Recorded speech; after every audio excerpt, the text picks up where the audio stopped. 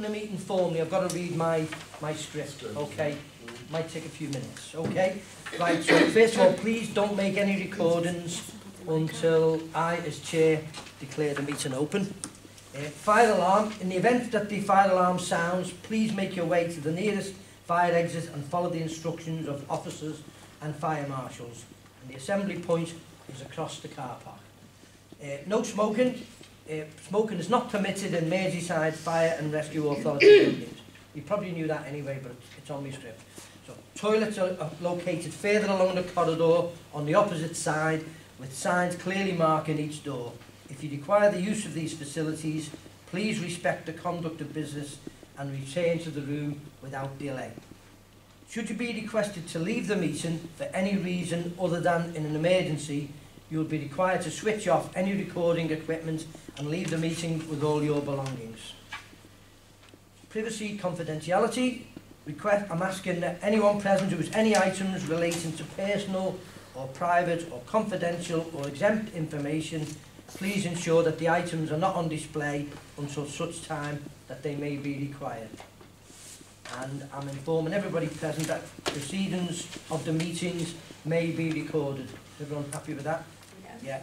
And if any observers have any objections to being recorded, I'm giving you now the opportunity to leave the meeting. Nobody's left, so I presume everybody's happy. And could you please put your mobiles either switch them off or put them on silent, please. Okay?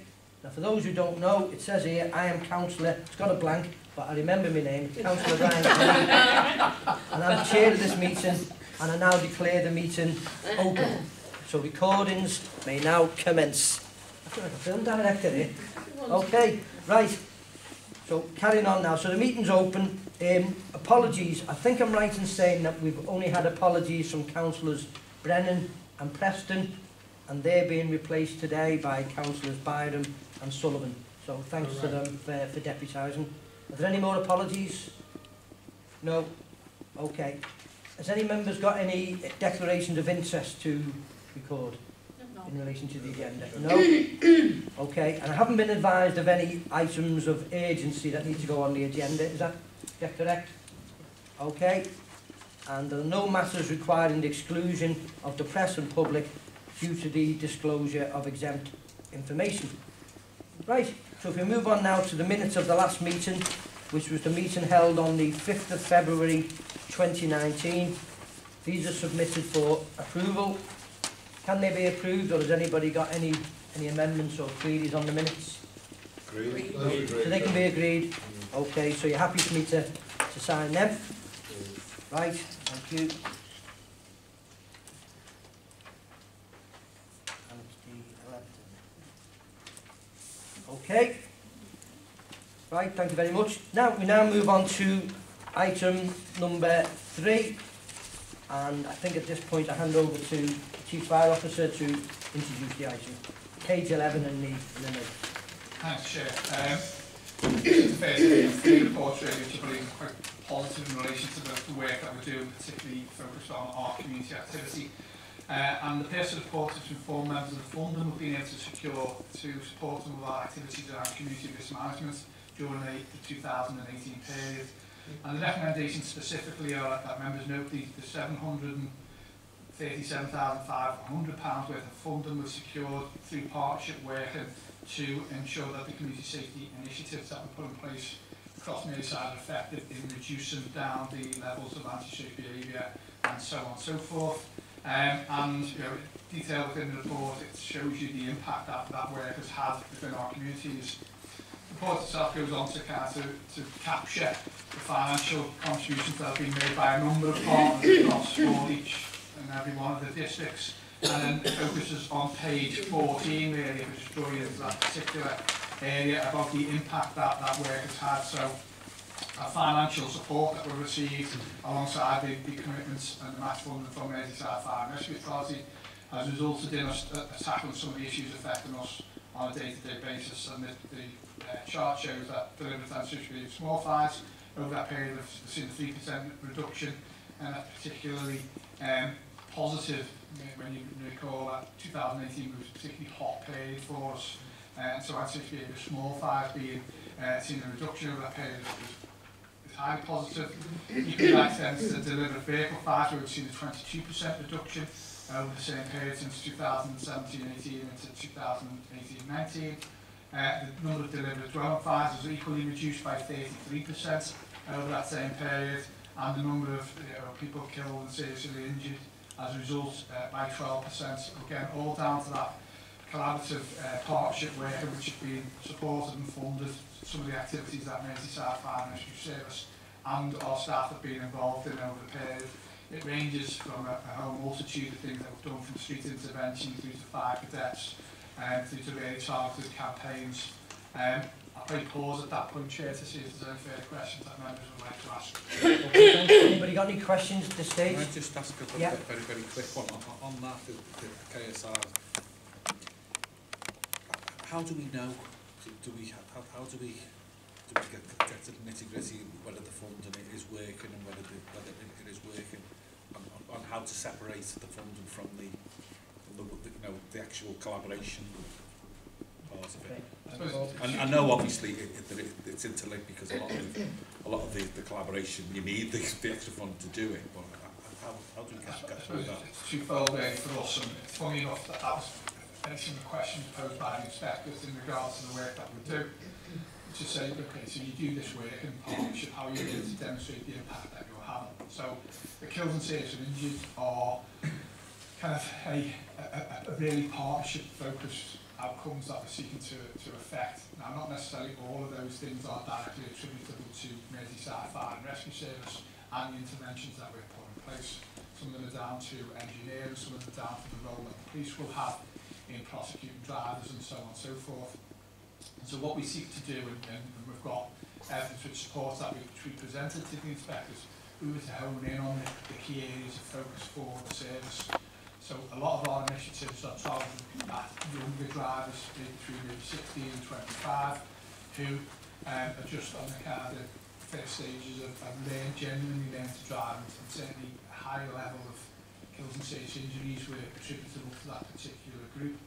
And I'll work extensively working with colleges, working with some of the kind of in the community and the football clubs as well, recognising that that's where some of that initial risk-taking behaviour starts. And so we focused in on what's the impact of our educational input against those particular categories of individuals. And over that same period, albeit it's not contained within the report, we're seeing the number of kills and serious injuries in that particular age group, that categorisation, reduce significantly too.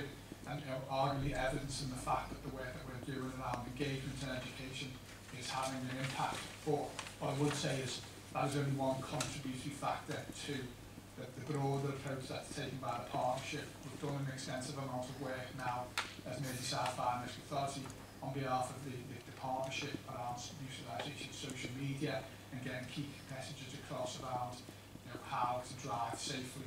And all of those things will culminated in the reduction in kills and serious injuries, but more robust evaluation probably does need to follow.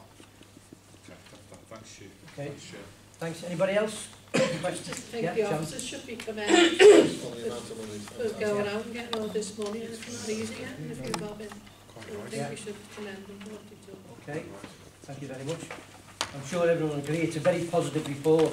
You've only got to look at the figures on page 14 to show that arson figures are down, all the other figures are down, so I think it's very much a good news story. So, okay, so on the actual recommendation on page 11, are members happy to agree the recommendation? It's in 3 parts, but can you agree it overall? Agreed. Right, thank you very much. Right, we'll move on to agenda item 4 on page 17. Okay. Thanks, Chair. Again, personal report is to inform members of Merseyside Fire and Rescue Authority of the community use of our fire stations, particularly with regard to the utilisation of safe havens for people who are at threat, to utilise them as a haven through which they would find support from the firefighters who are at that particular location. And members will recall we approved the utilisation of our stations in such a way, and it was on the basis of Liverpool City Council as the first local authority to adopt it outside of London, the approach, and that was as a result of a young man called Jimmy Mizzen being tragically killed in London. That's Kelly's. Okay, Kelly. Okay. So members may well recall Jimmy Mizzen as a young man who went out to just go about his business, and unfortunately at the time suffered horrific injuries which resulted in his death. The outcomes of that was there was a belief that there was nowhere where that particular young man could find haven, and as a result of that his family actively engaged the kind of boroughs in London around the model of a safe haven. As a result of that, that's what was instilled in London. Liverpool adopted that, and then we've subsequently taken that model and adopted it across all of our fire stations. And members will see from the report itself that our stations have been used quite a number of times. About 18 reported activations of our safe haven alerts.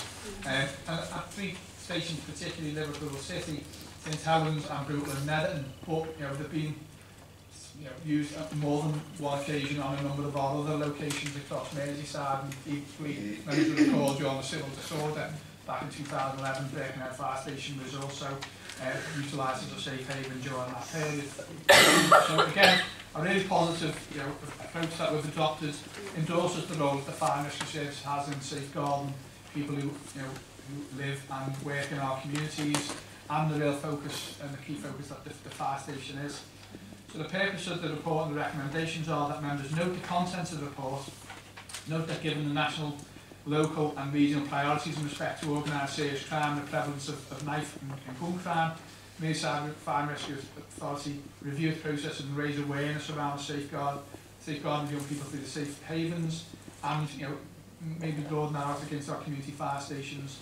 And then we recognise that those vulnerabilities are often related to safeguarding related matters, and removing the responsibility to ensure the project functions as effectively as it has done under the safeguarding manager.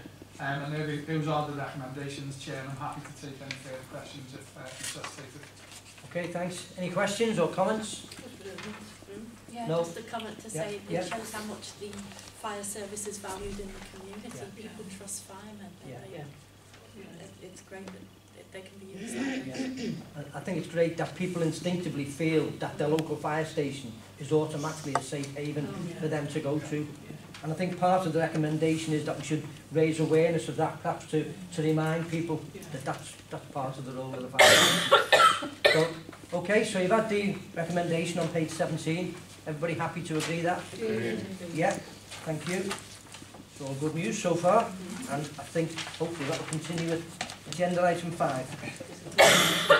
Indeed it will, I won't use the mic this time, so I think it's getting a bit of feedback. But the purpose of the report is to advise members of the installation of community public access defibrillators at a cost of £15,000, which is inclusive of purchasing 26 defibrillator cabinets and the hardwiring connection to those defibrillator cabinets, and those defibrillators to be sited near to the running call boxes on every one of our fire stations. So, in effect, I suppose what we are describing there, we've had defibrillators on our fire stations for a considerable amount of time, but they've normally been housed inside the building itself and being utilised to, for our gym usage of our firefighters and so on and so forth. And what this report describes is moving the defibrillator outside of the fire station, and so it makes it allowable and accessible to the public. So if anyone within the community who knows, because they are clearly identifiable, that there's an issue with someone, a member of their family, someone in the community, they would be able to make their way to the fire station. They would get in contact with our fire control. Fire control would then pass the keypad number to them. They would enter the keypad number. That would open the door of the cabinet. They would then be able to take out the defibrillator. And those defibrillators are so simple to use these days that the individual would just make themselves to the casualty, and then they would be able to follow the instructions which are provided verbally by the machine itself, and it won't and wouldn't shock anyone who had a heartbeat and so on and so forth. It would only shock someone who is in cardiac arrest, and as a result of that, the potential is clearly there for a life-saving intervention by a member of the public. Notwithstanding that fact, obviously our fire stations are staffed with firefighters who are trained and competent in the utilisation of the defibrillator, but also the provision of first aid. So if indeed when seeking to actuate that that would also, or could also facilitate firefighters supporting the response in regard to that cardiac incident. And so what we are suggesting as part of the recommendations is that we purchase and fit those public accessible defibrillators to outside of all of our fire stations. So not only based on the previous conversation around safe haven, our fire stations become safe havens for people, but they are also accessible locations for defibrillation. And whilst there is some cost associated with that, the cost associated with defibrillators would be absorbed by the authority anyway, because we had those defibrillators on stations as it was. This is more about the installation on the external part of the building, so the public can access them. The other part of that is part of our station planning process. As we move forward, the firefighters on those stations will work with the local community around what to do in the event of and how to utilise the defibrillators. So not only will they be there, but we'll do a bit of training with the surrounding community so they know how to use them, use them confidently in respect of any particular incident that should require them. And Chair, I'm happy to stop at that point and take any questions. Okay, thanks very much. Yep, Lesley. Just a comment really. I'm a great advocate of community public access defibrillators, and we've had in Wirral through various funding with our local authority and partnering with North West Ambulance Service. But one thing I do bang on about everywhere I go is the training that we had here as members of how to use them, because I think as community representatives it would be tragic if we didn't, if we came across a situation where somebody was in need of one and we didn't know how to use it, and it was extremely simple. And I keep telling people in my own local authority that while councillors are having training on all sorts of issues, practical experience and practical training on something like this, I think is far more important than some of the training sessions that we do have really. And we should be, as a fire service, blowing our own trumpet on this about members being developed on the inside. And perhaps all the local authorities should be doing the same and including it onto their member training schedules as well. But thank you. Thanks. I never have to use it, but if I do, I feel I would be more competent than if I hadn't had the training. So thank you. Thanks, Lesley. Yep. Oh, thank you. Yes, well, I sit here as somebody who, I'm only sitting here because I was defibrillated. And maybe this is a reason to reject this idea. But you've got to be very in favour of this. Practically, we should do training to every single councillor within Merseyside, because they're all in that zone. We're all of a certain age, and one thing and another. And it's the sort of thing that we could promote in our own councils, that we do this simple 15-minute training, but also we've been involved in our own ward and our own villages and things, getting the local pub to put a external accessible defibrillator in a location. And it's been used. It's been used several times, and that's the point. I assume that, because sometimes the fire station isn't the crew aren't there these days for a period of time while the engine's out or whatever, but the box outside, you'll be able to phone up the ambulance service, they'll give you the code and you'll be able to open it in a normal way.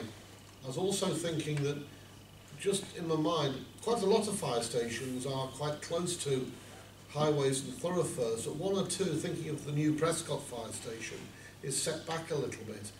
Could we maybe look at exactly where it is we're going to put in those locations which are not quite so to the front, whether there's any, because you'd have to run a little power supply up and things, it may just not be practical, but could we just look at exactly where we're going to put these to be as useful as possible? Yeah, and the location is within plans anyway, but actually take on board Councillor comments, is to go adjacent to where the running call is. So on all of our fire stations, if the fire crew aren't on site at that particular time when someone comes to the station, because sometimes people knock on the door to tell you there's a fire rather than necessarily call you. There's like a yellow phone to come on and pick it up, and you get directly straight through to our fire control. So the location of the box is next door to that phone, so they can actually pick up, say I need access to the defibrillator box now, and they would pass in the code immediately, pop the code in, and then they'll be able to take it out. I think the visibility and the communication is back twofold to the safe haven piece, and just going out and re-communicating the fact that our fire stations are safe havens, and then part of this communication will be not only are they safe havens, but they also have public accessible defibrillators at those locations too. People broadly know where their fire station is, and they certainly know whether they're in close proximity to that, so they will be able to go directly to that particular location, access the defibrillator, and then take it to wherever they need it to go. Okay, thanks. Yeah, Lynn?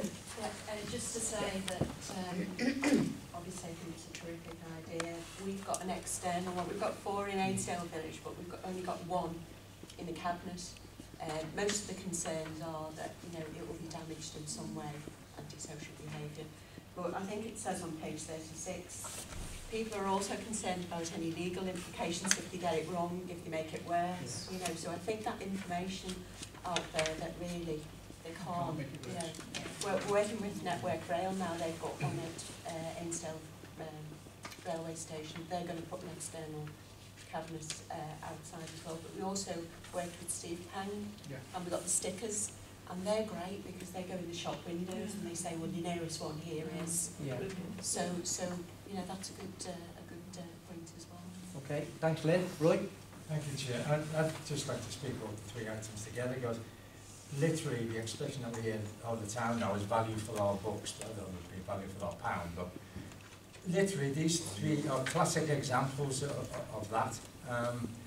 We're always told that prevention is better than cure, yet for years they wouldn't be able to argue again about can we measure this. Well, we've had 2 classic examples of being able to measure them and to show how it works, and then the other one at the back about the defibrillator, of course, just one life is worth everything. And so, and I know we have to in this day and age, and they're always measuring us against what this costs and what it brings. Well, as I say, I think that's what I say to the end. These are 3 classic, I think, fantastic examples of the great work that's being done. Hopefully it will continue to be done. And I think, as Sharon said before, it's got to thank everybody who not only brought these resources in, but also to make the best use of them, and hopefully let these percentages keep dropping, and then we can go forward. But again, I'd like to add my thanks to Sharon, to everybody that's been part of this. It's made such an impact upon, I think, the whole of Merseyside. Could I just Okay, thanks, Roy. Yeah, Les? add one statistic to take away? 80% of people who are resuscitated die. 80% of people who are defibrillated live. And for the money, you're getting 26 for 15 grand. That's remarkable. That's a real discount. And think of the value 26 of these are doing for 15 grand, when 80% of the people, if they ever have to use it, will still be walking around. Yeah. It's a great idea. The cost of a funeral, isn't it? 15. Yeah, well, the report confirms that the initial cost will be 15,000. I'm sure even you would agree. That's good value for money. No, I mean, so seriously, I mean, people ask what price of life is £15,000 or something like this. I think it's fantastic. Can I just ask for a very quick one? Yeah. Because I'm ashamed to say that I wouldn't know how to use one of these, and I don't. Well, I must that's have missed point, it I think, isn't it? through the. Yeah. But are we going? Will there be another occasion? Bearing in mind that we do have quite a high, turnover of new members the last couple of years. Look, I think we could have a little look. Yeah, I'll hand over to the chief now. I think it makes sense that, to be perfectly honest with you, a little bit of refresher or kind of an initial training for members, and I know how well it's being received. The thing I would say in totality, firefighters, just the nature of the role, the training that they have, will only step forward. Right? And they only step forward because of the training that they've had and the confidence that they've got in utilising the piece of kit. Hence the reason why that community engagement, giving people the confidence to press the button on the box in the first instance and open it up and take it out. That's the hardest step for someone to take, because they freeze because of their lack of confidence in being able to utilise it.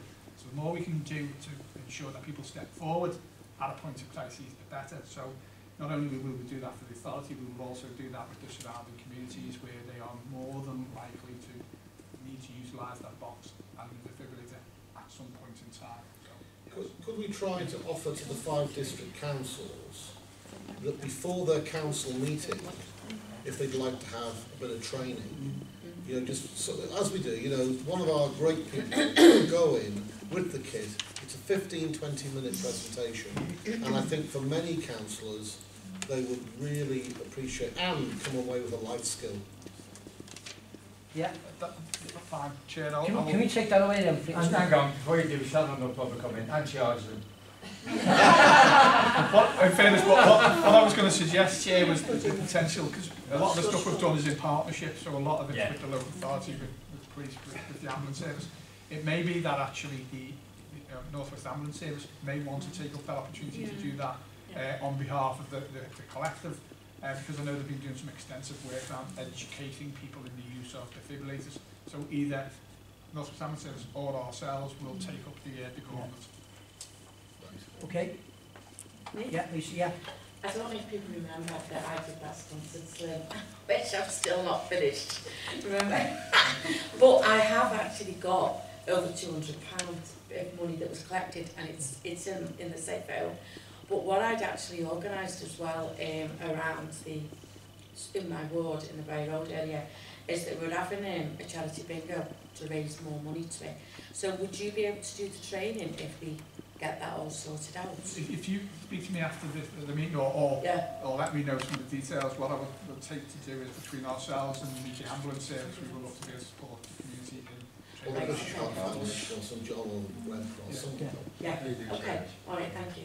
Okay, so is everyone happy? It's not officially part of the specific recommendation, but is everyone happy to leave it with the chief to take the whole issue away and then perhaps bring it back so we can try and drive forward? But I thank Lesley for raising the point about the training, because when I personally wouldn't know what to do, so you're not the only one, Paul.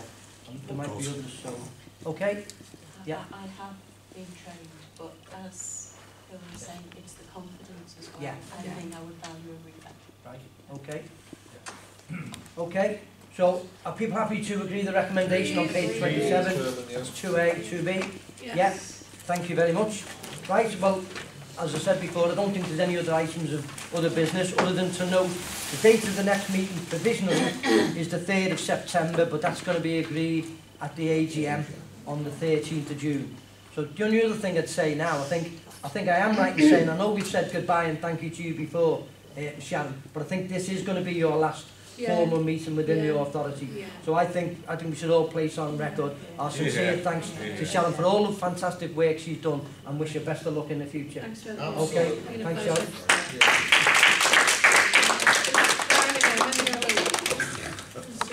Okay, thank you very much everybody. Thank you. Okay, thank you Chief.